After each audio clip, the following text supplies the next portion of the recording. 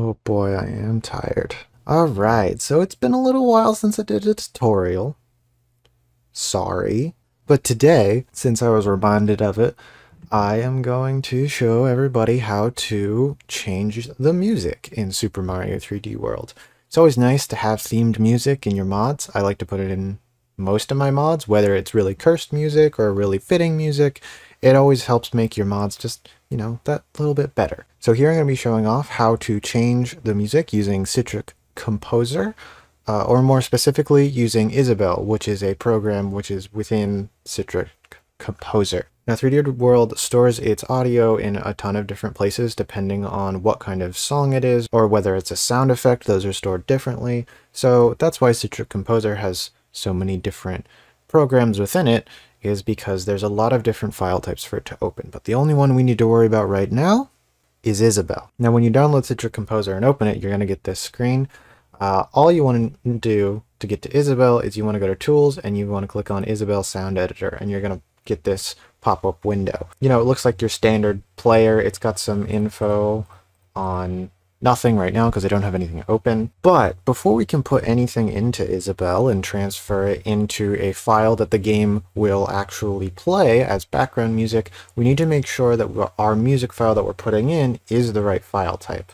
So let me go to my desktop. Right here, I've got Groose's theme from Skyward Sword. I love this song. It's great. But this file is, as you can see, in MP3, which, is a pretty standard way to store music. Unfortunately, Citric Composer as well as Isabelle does not work with MP3s. They only work with WAV files. So you need to convert it into a WAV file. And this sort of combines into a few other useful things you can do to make your audio file just that much better in game. So first of all, you're going to need a way to change this file type. Personally, I use Audacity. It's pretty good for changing the file type as well as just editing the song in general. It's just a good audio editor. I use it a lot. So the first thing we need to do is we need to go down here to the project rate hertz. Now, if you're not using Audacity, this is going to be in a different place, but it's always going to be the rate of the playback in hertz, or Hz. This is basically the audio equivalent to resolution. The higher the number, the higher quality the audio is.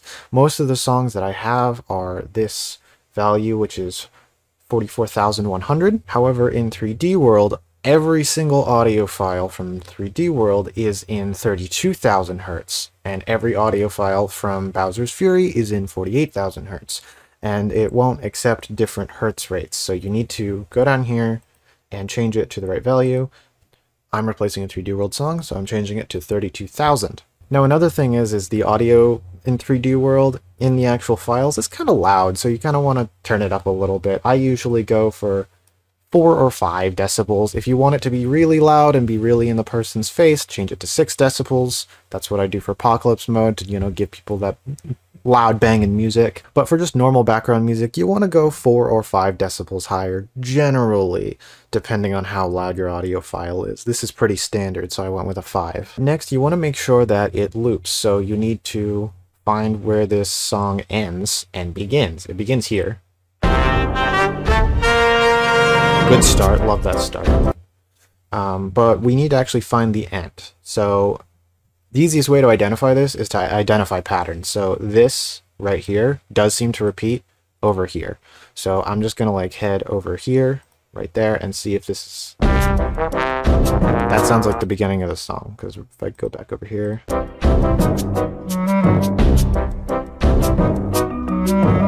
Right there is the loop. So right here, I've found where the audio loops. So what I'm going to do is I am just going to select the rest of it and delete it. That's fine and dandy. Now we've got it prepped for importing and prepped for looping. Awesome.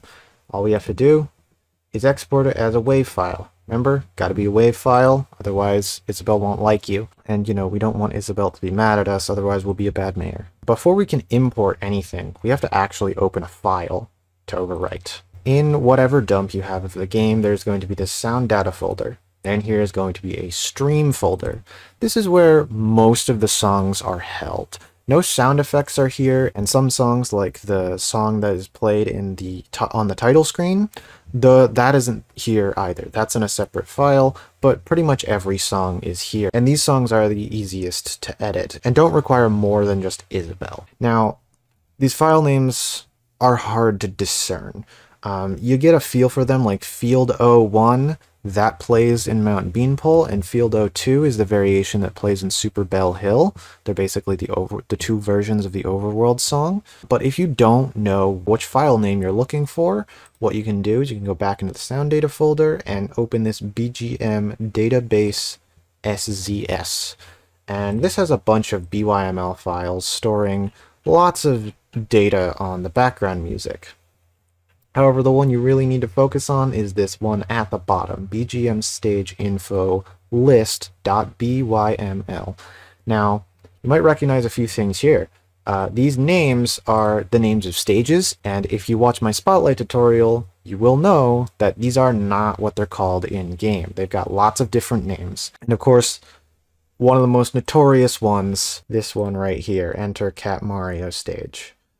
This one's a strange name, but it's just Super Bell Hill. So, you find what stage has the music you're looking for. I'm looking for Super Bell Hill, so right below it says Stage Play Info, and then this first line, it only has one line, some will have more than one, but if you're just looking for the default background music, it's stage. If it's labeled as stage, that will play at default. If it's labeled anything else, then we get into complicated things with BGM areas, which I'll get to in a later tutorial, because that kind of crosses over between Switch Toolbox, Citric Composer, as well as Spotlight. But right now we found our file name. It's Field 02, so we can go ahead and close this, go back to our stream folder, and find Field 02. Now, obviously, you don't want to just edit your dump, so, make a new mod folder. So I've got this test folder here. This is just a test ROMFS.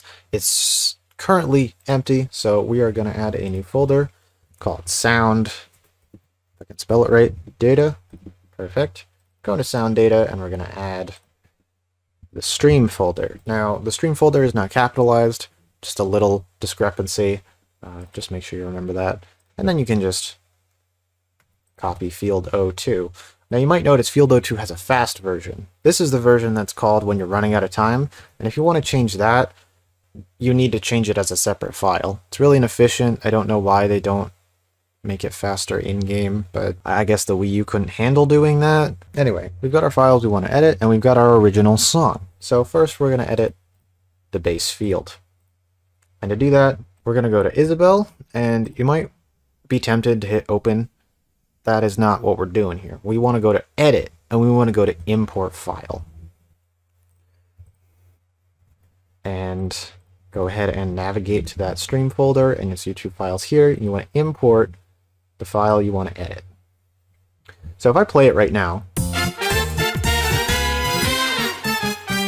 you hear that classic jam. If you're unsure if you got the right file, you can just open it up in Isabelle Sound Editor and play it, see if it's the right one. Now, first thing, this green bar is part of how the song loops. If I go into project info here, let me full screen this so you can see everything. You can see there's the sampling rate, 32,000 hertz, like I said. There's this little checkbox that says loop. That means it's going to loop. If you uncheck that, that means when the song ends, it won't restart. Now there's this loop start, loop end, and these two later numbers, as well as the unknown value, that you do not need to worry about. You do not need to worry about original loop start, original loop end, or unknown value. Don't touch those. The only ones you need to worry about are loop start and loop end. Because you might remember, if you ever noticed, that this beginning part of the track, that beginning, like, triumphant trumpets doesn't play every time the song loops. And that's because if we go to the end, you might have noticed that we didn't jump back to the beginning, we jumped to this yellow line here. So this green section indicates the part that isn't going to be looped. And you can set that manually by pressing one of these two buttons. This will set the ending loop, this right button, and the left button will set the beginning loop.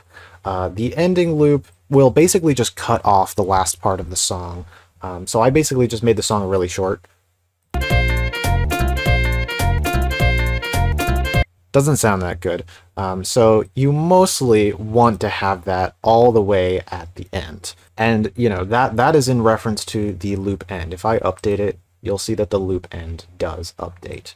But the more important one is the loop start. And that is about the same. You can set that however you want. It'll update down there. So now we know how our music loops. Now we know how to edit where it loops. Time to put our song in. We want to go up into edit. We want to hit import file again. We'll hit close. We'll go navigate to our song. And now it's open. We play it. It's Gruce's theme. Love it. My favorite. Great song. All right. So let's go into our project info. There we go. We see the sampling rate is right. We see it's not set to loop. Strange. Let's check that. Now, an important thing. You might notice that I just checked that it loops. If I just swap away, like look at the channels folder and then look back at project info, that's unchecked now. That's because if you change anything in this leftmost window, you have to hit update project info and then it'll save. If I swap back and forth, you see now the loop checkmark stays. Now, strangely, this does not apply to setting the beginning and ends of the loop with these buttons up here in the top right. These will automatically update the project info, but if you type in a custom loop start, like, I don't know, 6900, there you go, you will have to click update project info, and you see that the green bar just shifted again. Now, you might be tempted to do this, to just listen to it. All right, that sounds about like the end of the loop. Let me just put that there, and it totally works, right? Oh wait, I mistimed it, and then you go back and forth and back and forth. That is a valid way of setting up your loops, but you don't have to do that. See, in Audacity at least, there is a way to see what your selection is in samples. Down here at the selection area, let me just swap back to the default, we can see that there are two things, the start of the selection and end of the selection in samples. They will honestly probably be in this format, in hours, minutes, and seconds. But if you use this dropdown in at least Audacity, you can select samples, and that's what we're looking for. So what we're looking for is that that the song starts out with, and that doesn't happen until about here. So I've selected it pretty close. I could get a little bit more precise, put it like right in there. There we go. And now using Audacity, I can see what I've selected, what sample it is at.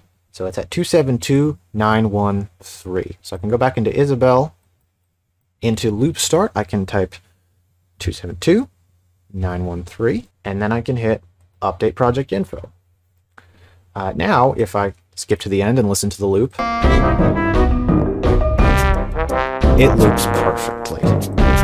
Beautiful, beautiful. So there you go. Now you've set up your sound. It loops properly. It's got that nice beginning to it. It's going to play properly when you put it in the game. So now we need to save it. So we're going to go up here into File. We're going to click Export Binary. And this will export it into a file that the Switch can understand and play. Now, since Citric Composer is a tool used for the 3DS, the Wii U, as well as the Switch, there are options to save all of these file types. So when you save, just make sure you select the Save As type to be an NX stream. The NX is the dev title for the Switch, in case you didn't know. You don't need to worry about NX Wave in this situation because what the file types we're dealing with are streams, not waves. So just click NX Stream. Now you're going to want to navigate once again to your mod folder, and you can just save and replace whatever you were just editing. If we really wanted to, we can open this up just to check to make sure the song's in there. And it is. Lovely. Perfect. Awesome. All right. So technically at this point, we could go in game, we could hear the song, it would be great. But I really quickly want to show, at least specifically for Audacity, how to make the sped up versions. Because, we have this Field O2 fast version that will just default back to the normal song if we don't change it. So we'll go back into Audacity, and we're going to select the entire song and go to Effect, Change Tempo. Now this is different from change speed. I usually change it by about 20%. It's not an exact science. It's not a big deal if your song is faster or slower than it's supposed to be, just as long as it's, you know, faster. Now doing this by default will actually pitch the song up, and you don't want that. So what you want to do is check this box down here, use high quality stretching. It'll take longer to change the file, but it will do it without changing the pitch of any of the notes. So I'm going to sit here and I'm going to wait for this tempo change to happen, and I'll see you then, I guess. I'll, like, play Mario Kart or something. Oh, dude, Dixie Kong, let's go. Ah! And it's finished. No more Mario Kart for me. So now we have our sped up version of the Groose theme. Lovely. Now we can export that as a wave. And past this point, we do the exact same thing. We export it. We save it. I'm just going to save over. We go to our file. Open it up in Isabelle. It's the faster version. Go to Edit.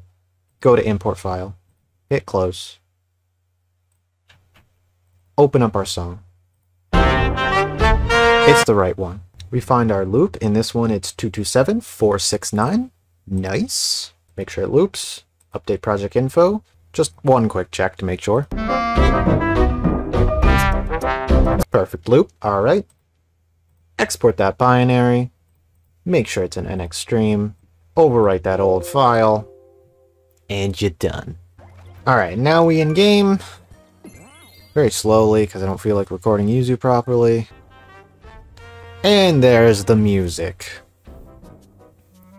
So there you go. There's the song. Hold on, let me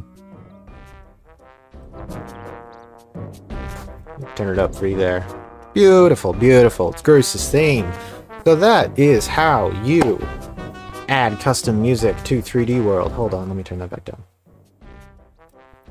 That is how you add custom music to 3D World and Bowser's Fury. Remember, if you're adding to Bowser's Fury, make sure you match that hertz rate. I hope this was useful. I hope you're ready to spice up all your mods with some great music, or some terrible music, or some audio of like you screaming like violently. You can do that too. It's too powerful. We shouldn't have this power, but we have it. If you have any more questions on anything else you want to learn about modding, let me know. I'm gonna try and do my best to be a little bit more consistent with the tutorials again. Dropped off since I started working on a ton of personal projects again. But yeah, I hope you enjoyed. I hope you learned something. I hope you're ready to go out there and make something cool. And even if you're not gonna make a mod, thanks for watching. Thanks for sitting here and watching me explain to you something that took me 3 million years to understand.